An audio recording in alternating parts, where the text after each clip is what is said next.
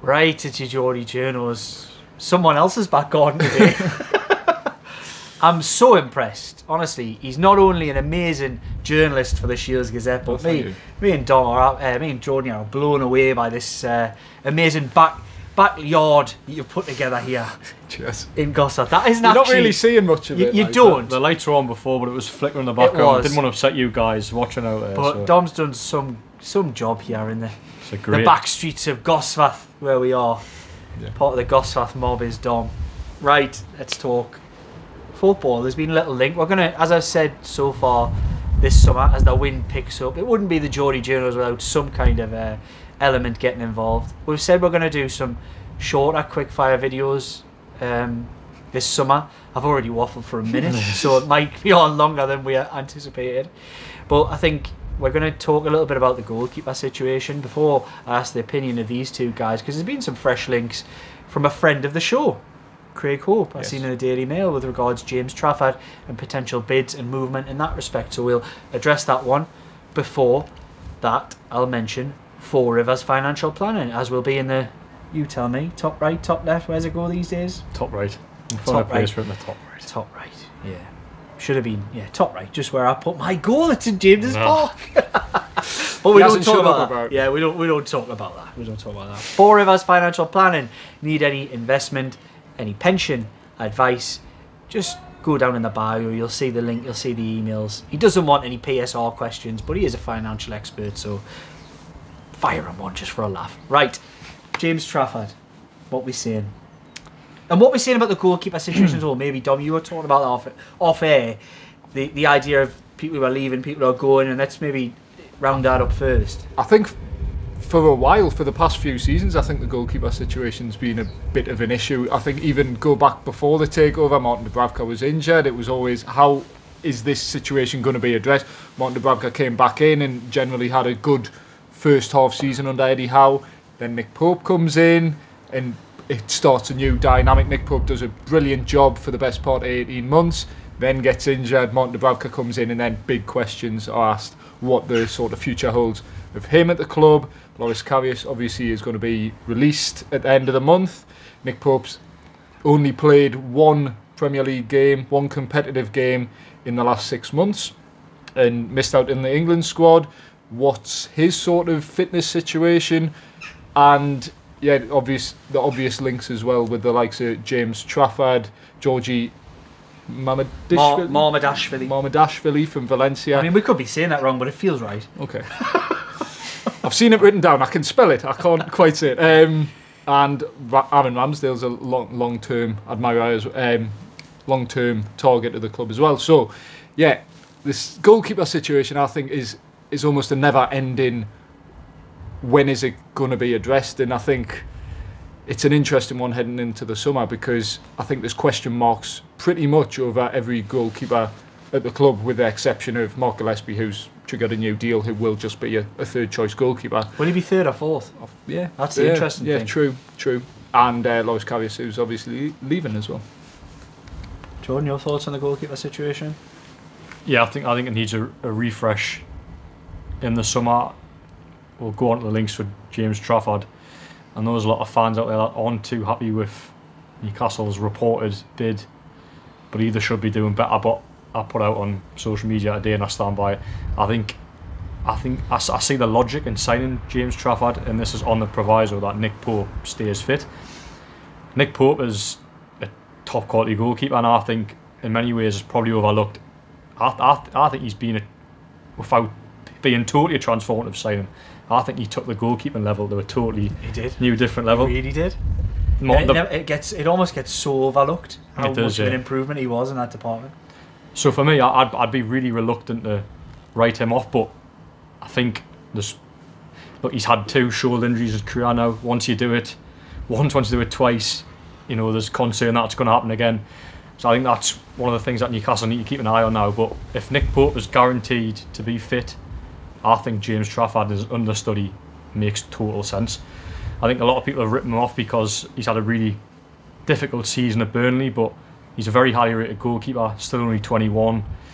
was included in the England setup. Okay, didn't go to the Euros, but was still highly rated enough to be in and around that squad. Picked over Nick Pope as well. Yeah. Which injuries, fitness probably came into it a lot. But and I think goalkeepers don't tend to really come into their own until they get a little bit older. I think, what was Nick Pope doing when he was 21? I think he's York? probably York City. York City, was he? Yes. So it's levels, isn't it? 21 playing in the Premier League, although he did get dropped for bad form towards the back end of the season, is no small feat for a goalkeeper. I think there's a lot to like about James Trafford. I think his distribution's good. He's a big boy as well. Yeah. I didn't realise he was so big. 6'5", 6'6". He's a big boy. Nick Pope height. Yeah, it is. That's what I mean. And that's one of Pope's real strengths, isn't it? That he came in and just filled that goal out, which we'd never seen before, really, at Newcastle United. Yeah. The best goalkeepers I've seen, Shea Given, etc., weren't massive. Yeah. They were big by our standards, but in terms of goalkeepers in the Premier League and world football, not the biggest. So I was quite impressed. I'm quite impressed by that from Trafford. Just another point I want to make on the Trafford situation. I think to bring him in for, say, a reported 20 million, which was reported the asking price, I think it allows you to commit, because it sounds like Newcastle's budget, of course, it's going to be potentially tight this summer with PSR rules, and they're still there. They're not going away anytime soon. And I think there's so many different areas in Newcastle's team that need strengthening. So I would rather, again, guarantee that Nick Pope is fit, sign a backup, an understudy who's got potential, because that's what you'd be buying with Trafford. You'd be buying potential. I think to have him as understudy, still highly rated, young, and there's a lot of like. And then 20 million and many isn't that much money these days in football, and I don't think it is anyway. And I would rather you get your goalkeeping situation sorted, you have a backup, an understudy, and then you look to commit what you've got your budget to signing an attacker, a right winger. I think is an absolute priority for Newcastle this summer, possibly even a centre back, depending on obviously like Kelly Deal, which I think is going to get done, but I still think Newcastle probably do need a centre half. So for me, Trafford, 20 million, guaranteed Nick Pope's fit, yes, and it allows Newcastle to go and spend money elsewhere in the team. Yeah, I don't think 20 million, I think you're right, 20 million isn't a whole lot of money, considering if you do sign Trafford, it will probably be on a long-term contract. You amortise that, it's probably only digging maybe 4 or 5 million into the PSR calculations. But for me, it's another, going back to our frustrations with the last summer transfer window, where it's Lewis Hall, Tino Livramento, you're spending a lot of money on players for what they could be, not what they are right now. And for the bench. Yeah. So Newcastle, but Nick Pope is still an excellent goalkeeper. Yes, He is. It's more just spending the money. The 20 million could be spent better elsewhere, in my opinion. Newcastle need to improve on what they delivered last season, and without European football, potentially they could naturally do that. But ultimately, they need to improve on the pitch, and finishing 7th again won't be good enough. So I think they need to improve as best they can, the starting 11, and James Trafford is guaranteed not to do that. How much would it cost you to go out and sign a number one? So my point on that one is goalkeepers, £20 million. I don't know the facts on this, I'm going to be honest. But I bet if we somehow, or somebody else out there, jump in the comments if you want, would put in the list of the most expensive goalkeepers in world football, I bet you £20 million for a goalkeeper isn't far off. It might not be top 10, but it wouldn't surprise us if it was. Goalkeepers don't go for that much money. They just don't. No. There's been a few outliers. Onana was the most recent one, but before that you're talking Edison and Alisson. Before that you're probably talking, there's probably been a couple of those, De Gea, Buffon. There hasn't been that many plus £30 million, for example, goalkeepers. There's probably only been, I don't know, I'm not going to say a number because I'm probably wrong, but goalkeeping doesn't, and I think the price of goalkeepers has, it reached a peak and it went really high, and I think it's come back down again. I don't think goalkeepers are going for big money now. Doesn't mean it's not a key position, it massively is. I actually think, when I first heard about James Trafford, I didn't like it, because I watched him closely last season, seen a fair bit of Burnley, and I didn't like what I saw from him. I was surprised that they weren't playing the lad who they played the season before, who made mistakes himself when he came in, but you knew what you were getting from him. He was excellent for them in that promotion season, and he was a big risk taker in everything that he did, and he showed that again at the end of the season. But I was surprised because I didn't feel like Trafford felt like a big upgrade on what they already had, and I think that showed that they both played a half a season each, or 2/3 and a third. I think they stuck with Trafford longer than they probably should have, and they actually improved their results when they changed Trafford out of the team. That's not a reflection on Trafford. there's obviously a lot of people in English football like him. He is clearly the next generation, the next best one. But it doesn't always work that those players come to fruition quite quickly. You know, we're seeing the Premier League's littered with these players who are the next best.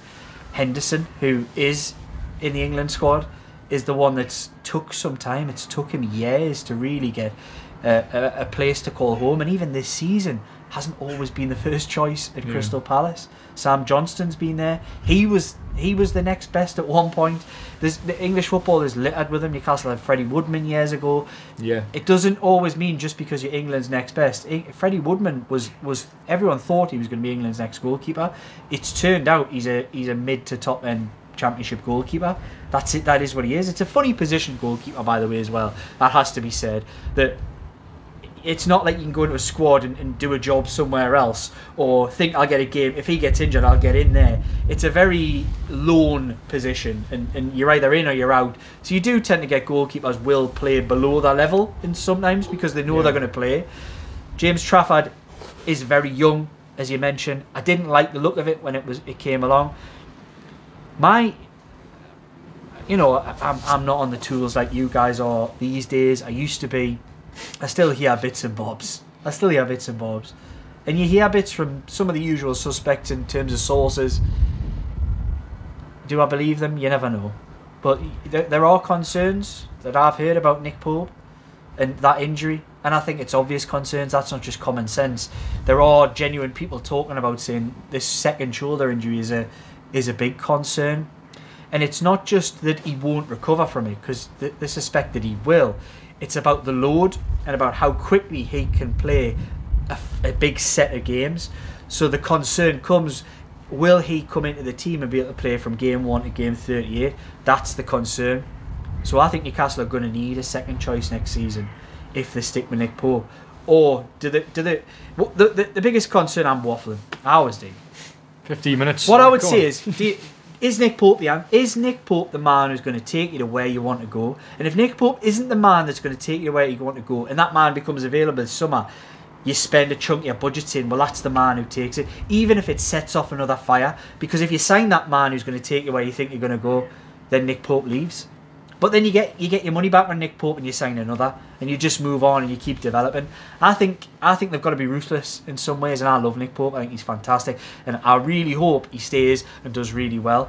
But given that there's concerns, given that do I think he is the answer to all of Newcastle United's problems, with the end goal being we want to be right up there, I'm not so sure that he is. So if a man becomes available who you think is, then go for it. Yeah, he's a similar level of signing, and some people might not like this too, like a Dan Burn. Like, he's that intermediary. He's not quite an Isak or a Bruno. He will do a job. He will help us progress. But in terms of that next level, I think there's definite room for improvement. But I think if Nick Pope is indeed fully fit, another season of him being back would still be good. And he helped Newcastle get fourth at the end of the day. So, and I agree with that when you said like there's not enough respect put on his name, and that might just sound like I've been disrespectful. I'm not actually. I'm just looking at the bigger picture.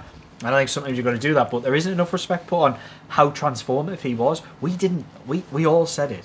We didn't know if he was any better than Dubravka. I actually was quite adamant. Yeah. Oh, and it's levels. It really is. I just think you've got to wait up this summer. I'll ask you guys this question because it goes out of my point. Would you rather Newcastle go out and sign a first choice goalkeeper this summer, or would you rather went out and sign out a right winger, a starting right winger? It's priority because so in a priority situation, in a priority situation, I think I think that's what Newcastle are weighing up, and I think we'll get another season out with Nick Pope. In that time, hopefully James Trafford will develop where he maybe does challenge next season, and then you go out and sign your right forward. But you need a second choice keeper, don't you? If Martin Dubravka leaves, which he could do, Mark Gillespie as a second choice goalkeeper when you've got if you say like a flight risk first choice goalkeeper, becomes a very dangerous situation. It does, because then you all of a sudden becoming it's Martin Dubravka again for 6 weeks, and no offence to Mark Gillespie, but his highest level is the Scottish Premiership. Yeah, it is, and he was all right up there. I remember speaking when he signed, people were like, "That's a surprise move." They might do that. They might go for a free agent as a third choice again. There's plenty out there. There's plenty of free agent goalkeepers out there. There's one leaving Southampton. Me. Not me. He's a good keeper when he puts on the gloves. Doesn't like to admit it though. No, I'm not a good goalkeeper. You went red. I've actually went red. I didn't. You're making us blush, yeah. I can't tape the compliments. No. Right, where we're going. I think in an ideal world you would sign a right winger. You wouldn't if you had to choose one or the other. But I think the way that they're going about it is that they're very fluid. That's the understanding of it. And I think if something becomes available, even if it's not a priority, Tino Livramento last summer is the perfect example of that. He was not a priority last summer, but he became available, and it was one that Ashworth really pushed for. I know that for a fact, and it was probably one of the best things that he did at the football club. Really, was pushing through that deal. Knew him very much from the England setup. But yeah, I think a goalkeeper is a priority. 2 goalkeepers will be signed, you would imagine, this summer. Yeah. I think a lot depends. Look, I'm saying that as if it's fact. If Martin Dubravka stays, which he's got about a year left on his contract, yeah. if he stays, then and Nick Pope's probably going to be all right, and they make that assessment.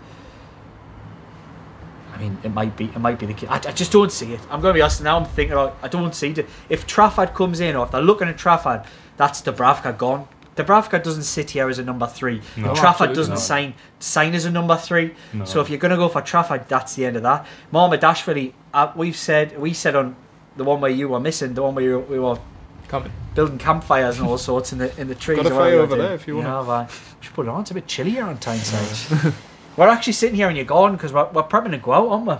We're gonna go out for Cellar night. I wasn't gonna say what that was, but we're going to the cellar. We're going to the cellar. We might do something video wise. If you see this before, see it after, you might already watch the video. Depends on the internet. It certainly does.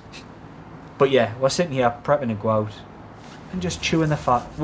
We're actually just recording the type, and I hope you like this. We're just kind of recording the type of conversations that would already be sitting here having. We're just pure football anoraks. Really, just. I think we've all got a little bit of a different opinion on Trafford as well, because I feel like I'm in favour if Nick Pope is fit and understudy. I feel like you guys sort of. A lot has been made this week, if you want to get onto it, of Newcastle's budget, what they can spend, and I think £20 million on a goalkeeper, even if you can amortise it, is a lot of money, like you say. And I think when there are bigger priorities elsewhere in the squad, I think they should be addressed. But I think you could sign a goalkeeper for 20 million and still have the money to go out and sign a marquee right forward if you like. You'll have to sell someone at that point, I think. They'll sell someone anyway, but you'd absolutely have to sell someone. And there's no guarantees in football, and I think I'd rather Newcastle get a position they absolutely need than get a backup for a position where they're already quite strong in, with a bit of question marks. Yes. Yeah. Who do you think will go first? In terms of which player I think will leave, I think it'll be Almiron. Oh dear. I was teeing you up there. I thought you'd do it. Oh, okay.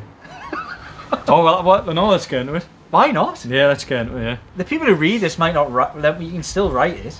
Yeah. Let's get it out, man. Yeah, let's get into it. Yeah. So, yeah, from what I've heard, it's a possibility that Kieran Trippier will go to Saudi Arabia this summer.